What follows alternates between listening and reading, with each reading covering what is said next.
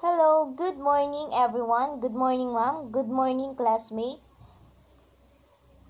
So we are the group 1. We are going to discuss about the enhancing social fabric malasakit today.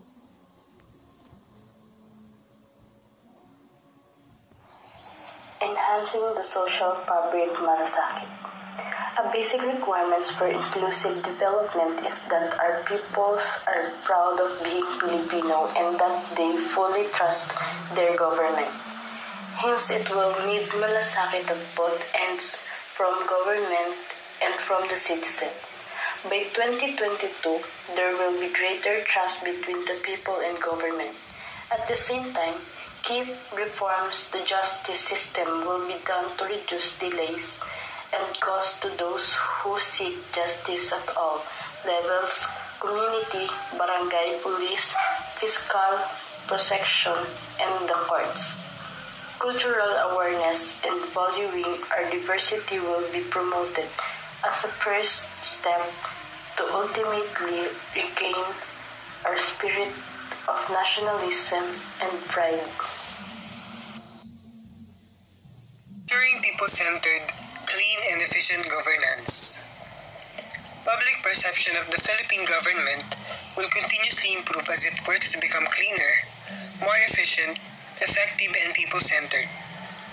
By 2022, the country will improve its rankings in global governance indices such as Worldwide Governance Indicators, Corruption Perception Index, Global Competitiveness Index, and Open Budget Index. Ensuring people-centered, clean and efficient governance strategies to reduce corruption. The Office of the Ombudsman is the main anti-corruption body in the Philippines, with the mandate to investigate and prosecute corruption cases. It prosecutes officials who are allegedly involved in the acts of grabs and corruption. The program dubbed Project Kasangga Aksyon Kontra Korupsyon, signed by PACC and representatives from 49 government agencies, creates Anti-Corruption Coordinating Councils or ACCC within offices and one at a national level chaired by the Chief Executive. The PACC shall, on behalf of the President, ensure accountability of public officers and take effective measures against graft and corruption in the public sector, achieved through the proper observance of due process in the administration of justice. There is 8888 Citizen Center or CCC that accepts complaints of grievances through text messages. The 8888 CCC receives complaints and grievances from the public and in turn endorses these to relevant government department or agencies for immediate action. We can all help prevent public sector corruption and make sure public funds are spent as intended by providing posters, videos, and banners designed to help raise awareness of public sector corruption risk and encourage supporting in our community or workplace.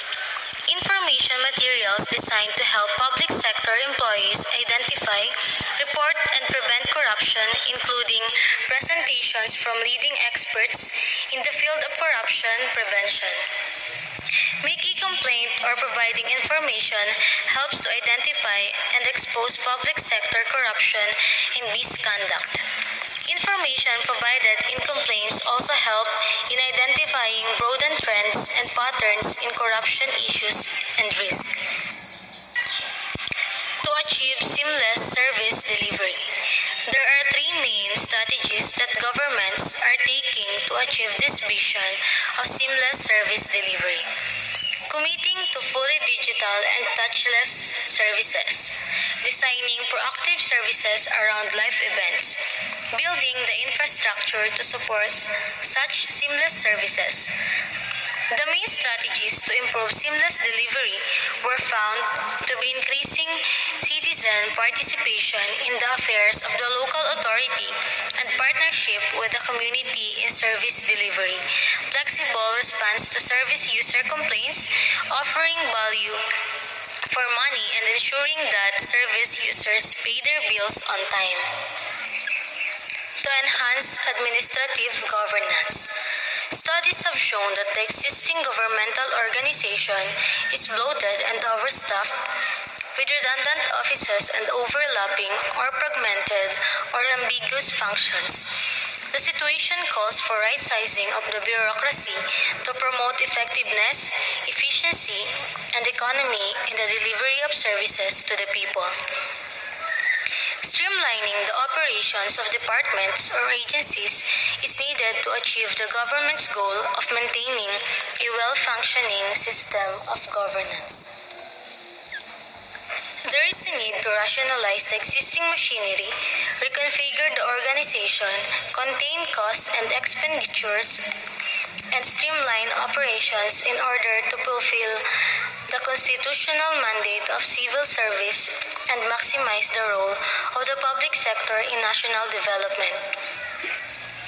House Bill number 5707 was filed in 17th Congress to improve public service delivery and maximize, if not totally eliminate, redundancies, overlaps, and duplication in government operation, as well as to simplify rules and regulation systems and procedures. To fully engage and empower citizenry, governments are changing, adapting, and evolving just like the world around us. And while the challenges are real, so are the opportunities. Addressing the challenges governments are facing can be tied back to three core ideas. Number 1, engage and connect with citizens. Citizen engagement is core to every government's mission. Today, citizens want to have access to government services 24/7 on their term and when convenient to them.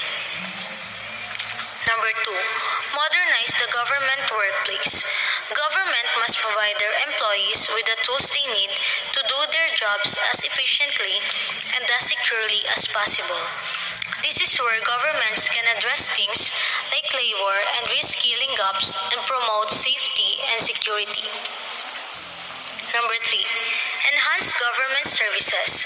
Governments are constantly under pressure to become more efficient, which means finding ways to optimize their operations and transform their processes. It's here that governments can connect those siloed legacy systems and utilize innovative applications such as artificial intelligence, the internet, and machine learning.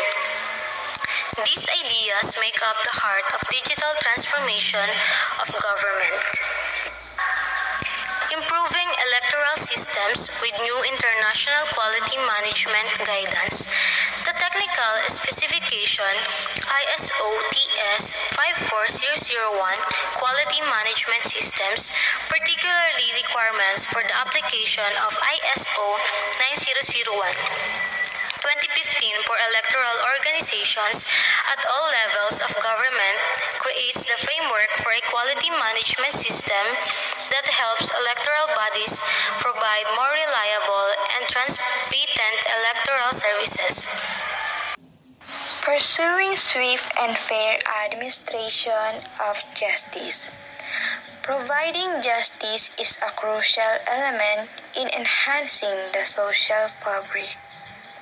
It serves as a deterrent to those intending to violate the law, provides recompense and closure to the victims of those who violate the law, and gives a chance to those convicted of violating the law to face the consequence of their action and redeem themselves in society. Providing justice is the law of government. Therefore, the administration of justice must be swift and fair so that people trust government.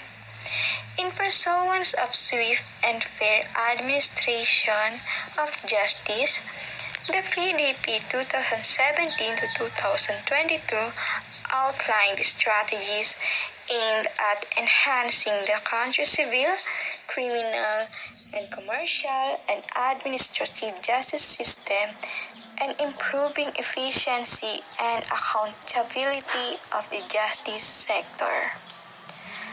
An Under the Philippine Development Plan or PDP, the traditional institutions-based method of justice administration will be shifted to a more sector-based approach.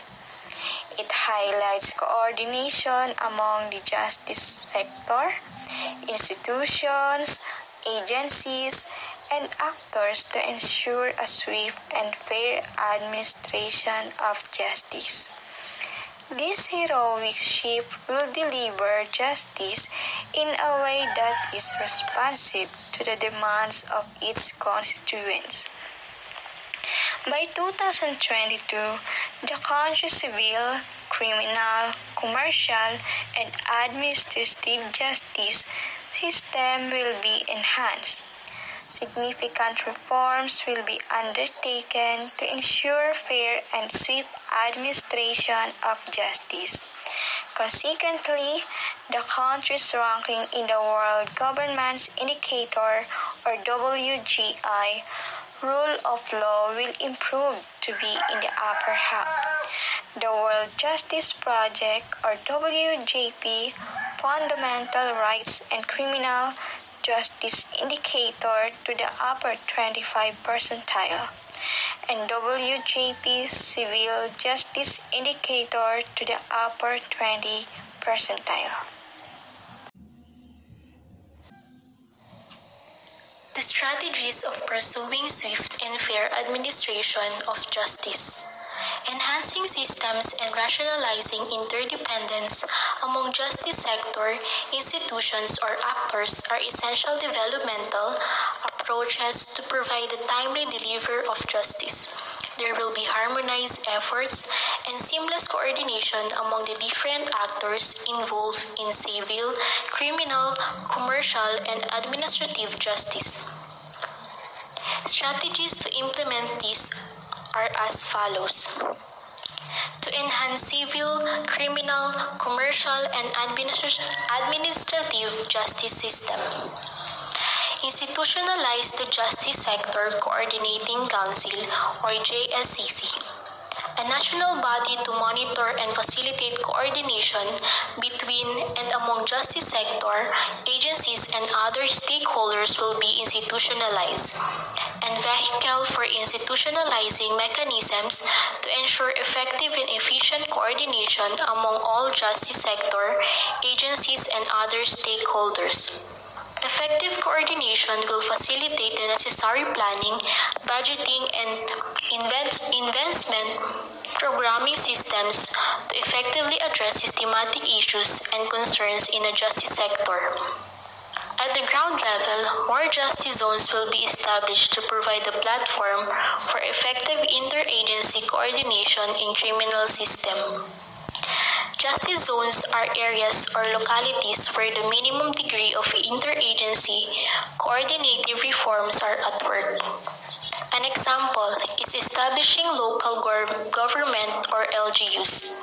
This infrastructure will house courts, prosecutors, public attorneys, the police, and a jail with classified housing for surrendered or apprehended drug offenders. The Justice Hub will serve as a one-stop venue for criminal justice and will aim to improve access to judicial processes. Next is strengthen economic justice. To strengthen the administration of economic justice, sub-strategies to establish and enhance special courts as well as streamline land disposition rules will be undertaken. Establish and enhance special court. Environmental courts will be strengthened to keep up with the influx of pending environmental cases. An example of it is to streamline judicial activities. Special courts will be selected from the regular jurisdiction courts of the regional trial courts or RTCs. Court officials and personnel will be trained to apply the special rules adopted by the Supreme Court. Next is deliver justice real-time.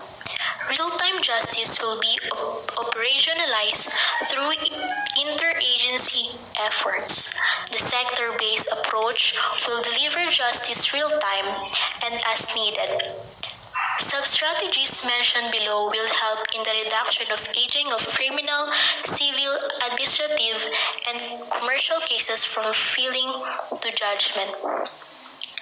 An example of it is the streamlined investigation and prosecutorial processes. The DOJ will streamline criminal investigation, prosecution, and case management processes, including those for heinous crimes and illegal drugs. Another one is the enhance and expand night courts. Night courts, which are currently operational in Manila, Quezon City, and Pasay courts, address the need to provide immediate judicial action after office hours. They prioritize the handling of bail applications, lifting of warrant of arrest, urgent application for whole departure order, plea bargain agreements, and voluntary pleas of guilt. Next is to improve sector efficiency and accountability. Deliver fair and equal justice. An impartial and non-discriminatory administration of justice promotes inclusion. To achieve this, several sub-strategies will be undertaken. Increase access to legal aid, especially of the poor and the marginalized sector. Whereas legal aid is provided, several challenges remain such as gaps in the process and the non-availability of competent counsels. Example, Overseas Filipinos or OFFIs will be provided with the court hotline for inquiries about the status of their cases. Facilities for remote testimony will also be established through embassies for pending court cases and utilizing automated hearings. Remote filing of small claims will also be allowed among office. Also, to pursue corrections reform strategies. With the war on drugs and intensified campaign against criminality, the penology system, from preventive detention to serving of prison sentence, probation, parole, executive clemency, and final release or discharge, will have to reform in a systematic way. The war on drugs has spawned a different need for corrections and reintegration. For drug users who enter the criminal justice system, documentation and recordal will be done through the DILG's National Centralized Database of Drug Offenders, which will be linked to the Criminal Justice Information Exchange. Next, enhance accountability through an engaged citizenry. Engaging the citizenry will spur trust and enhance public accountability by launching broader information, education, and communication or IEC. It is the campaign that the public will better understand the justice system. This will lead to a higher degree of citizen engagement, which in turn will facilitate sectoral and agency-based accountability. An example of it is the activity that the crafting of communication plan that will effectively convey initiatives and processes to stakeholders, especially the step-by-step process of the justice system from filing of complaint up to the disposition of cases. It will utilize the wide reach of social media platforms and reinforce barangay help desk. Last, enhance sector efficiency. Central to the justice reform initiative is the establishment of a framework of coordination among judicial agencies that recognizes their specific functions and mandates. The framework will converge efforts where needed and will shape the mode of service delivery of the sector. The goal is to depart from the prevailing mindset of institution-focused performance to sector-aware performance and sector-directed targets. This will be achieved by identifying areas for rationalization of resources for easier sector budget support. To ensure efficient delivery of service, the following will be addressed: staffing deficiencies, rationalization of court positions, selection process, harmonization of human resource standards, and implementation of interagency programs across justice sectors agencies to achieve multidisciplinary approaches in handling cases. Promoting Philippine culture and values. By 2022, Filipinos will have greater awareness of our diverse culture and values. There will be significant progress towards inculcating values for the common goods, cultivating creativity, and strengthening culture-sensitive governance and development. Culture is that complex whole of the people's way of life, which includes the knowledge, belief, art, law, morals, costume, values, ideas, sentiments, and any other capabilities acquired by a person as a member of society. The Philippines is a nation of diverse culture, but this is not adequately documented, and existing documentation is not easily accessible. Culture also varies according to age group, gender, spirituality, and socioeconomic class. Even persons with disabilities have their own culture. However, a complete assessment of the country's diverse cultures, covering both the tangible and intangible, remains a challenge because data are sparse, scattered, and not regularly gathered. Strategies. The priority areas of cultural agenda are safeguarding and ensuring our cultural heritage, achieving equity and inclusion in access to cultural resources and services, and sustaining and enhancing cultural assets to foster creativity and innovation for socio-economic growth. Step 1. To value our diverse cultures. Develop, procedure, disseminate, and liberalize access to information on Filipino culture. Institutionalize and intensify heritage conservation plans and programs. Establish knowledge development centers and schools of living tradition for building capacities of Filipinos. Expand exclusive cultural structure as civic space for dialogue and cultural exchange.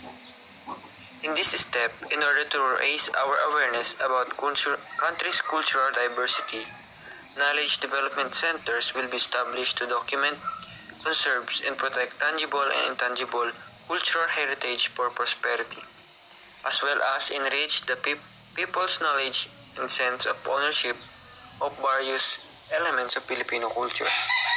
Cultural structure and facilities will use as venue for fostering social cohesion and valuing cultural diversity. Cultural structures such as museum, cultural centers, archives, libraries, art galleries, and other cultural facilities will be made more inclusive in order to allow for dialogue and cultural exchange. Step 2. To inculcate values for common good. Determine a set of core values that foster the common good. Utilize various channels of values inculcation to reach all community members. Increase government efforts for promotion of values that foster the common good. Mainstream cultural education in the basic, technical, vocational, and higher education system.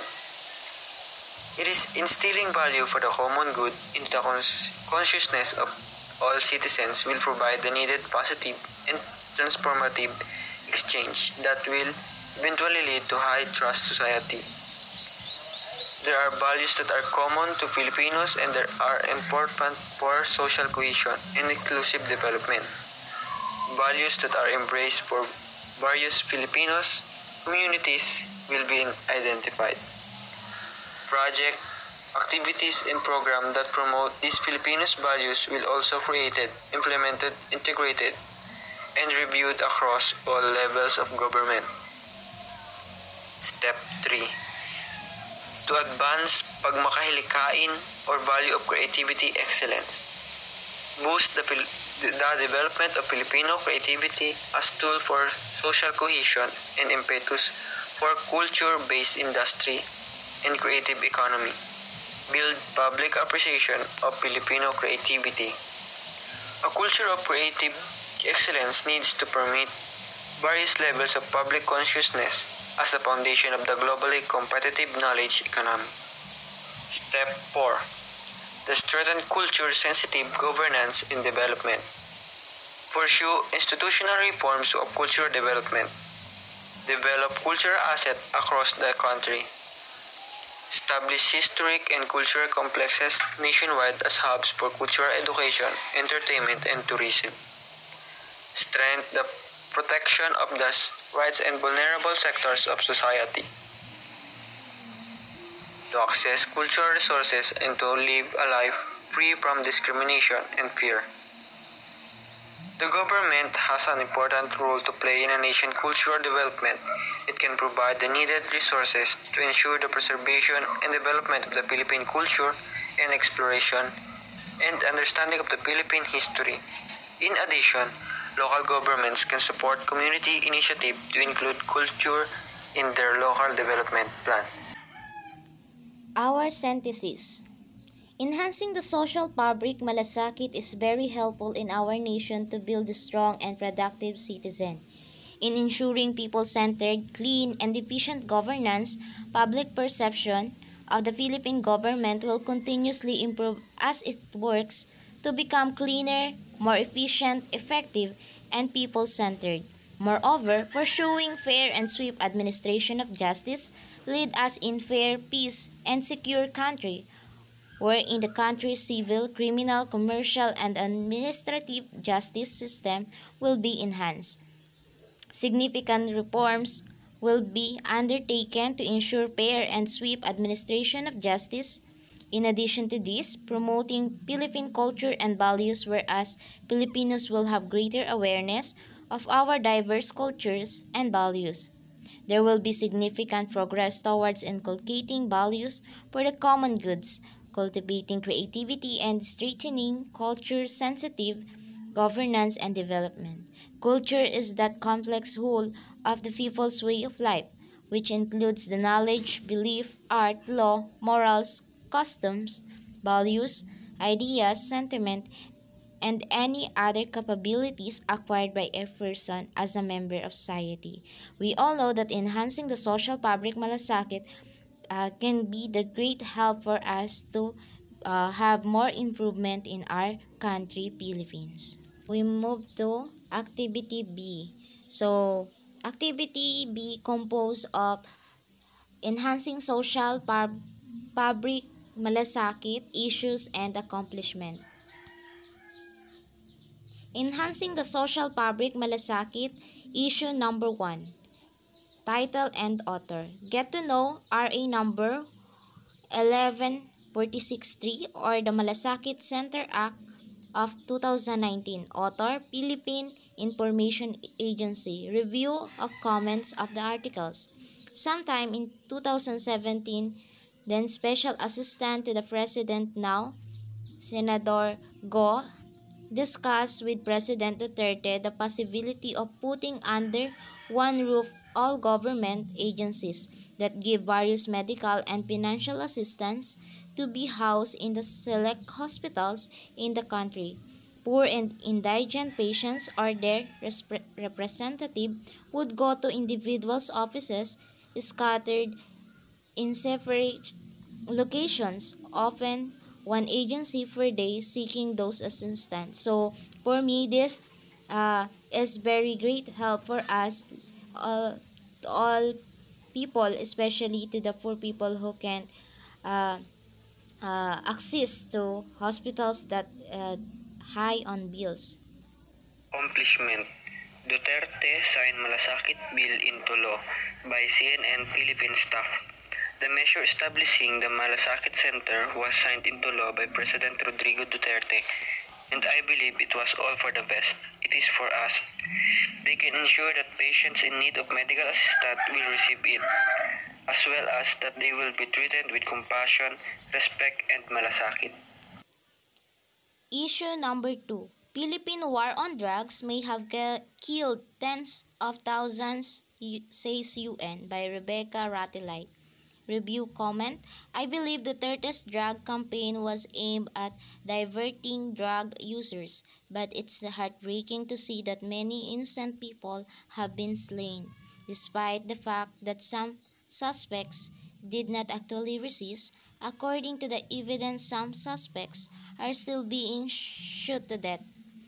And all we know that this does not show care to people, especially to the family of the victim, and it makes people fearful for their loved ones as well as being contrary to swift and fair justice.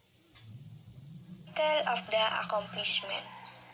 Text 888 for Corrupt Government Execs Slow Service by Kate Kalayag. It is stated in the article that Filipinos could now express their concern, complaint, corruption, or any slow delivery of government services by just texting 8888.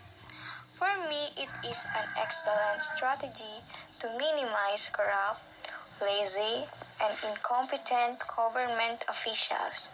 As we all know, corruption in the Philippines is like a norm in our country. Corruption may not be removed entirely, but we could minimize it. Issue title and author. CSC calls for improved HR management in government by Christine Cudis. The Civil Service Commission, or CSC, called on government agencies to step up their human resource or HR management systems and competencies to improve public service. Human resources is the catalyst to achieve the Filipinos' collective vision of a matatag, maginhawa at panatag na buhay. The government cannot accomplish its desired outcomes when the civil servants are not fully capable, are disengaged, and lack a service-oriented attitude, CSC Chairperson Alicia De La Rosa Bala said. Review comment on issue. I am glad that the Civil Service Commission is really stepping into the next level of improving HR management system in government. I really hope that proper implementation of such will be materialized. My take on this matter is that may the HR management adhere to the rules and regulations of hiring new civil servants. May they be able to see the potential of qualified and eligible candidates and not solely rely on strong connections and backer system. Because these cases are prevalent in the government service, the chances of the most qualified applicant were set aside. Selection of aspiring civil servants must be apolitical and should be based on their credentials and must pass by the eligibility criteria. And for those who were already in the civil service and performing well, perhaps an incentive may add motivation to their hard work and maintain their values while working. Accomplishment, title, and author. Modernizing government HR, co-created policies, and personalized services. Public servants share their 2022 reform priorities by Mia Han. As part of the Philippine Development Plan 2017 to 2022, the Civil Service Commission is working on a strategy to develop smart and resilient public organizations and future-ready public servants with a focus on providing responsive, people-centered, technology-enabled, and green governance. One aspect is the Philippine Talent Management Strategy, or PTMS, which seeks to strengthen the civil service to address future needs and challenges which may occur at the global, national, and regional level. Review comment on accomplishment. I have nothing against this accomplishment, for as long as its utilization provides positive impact and strengthens good governance, I see no harm. Government constantly seeks changes so as to adapt to modernization, and I think this is one step closer to achieving global competencies. Halt Corruption Shameless PACC by Catherine S. Valente. Review comments on the article or issues. In this article, you can see how PhilHealth conduct their blatant corruption. Some P2 to 3 billion funds are allegedly being released weekly due to their lack of validation mechanism of the agency's IT system. The PACC Commissioner, Belgica, ensures that government shelters the top officials committing fraud accordingly. It's deeply frustrating to see how a government official are committing fraud for their personal gain that is supposed to be an allotment for the Filipinos. That's all. Thank you and God bless you. Do you have any question of us? So, let me share my group mates to you. Eliza May as group leader, Josebel, researcher and slash reporter, Irish, researcher slash reporter, Earl Dwayne, researcher slash reporter, Janella, researcher slash reporter, Zaire, researcher slash reporter, Mary Ann, researcher slash reporter, Trisha, researcher slash reporter. That's all. Thank you and God bless you.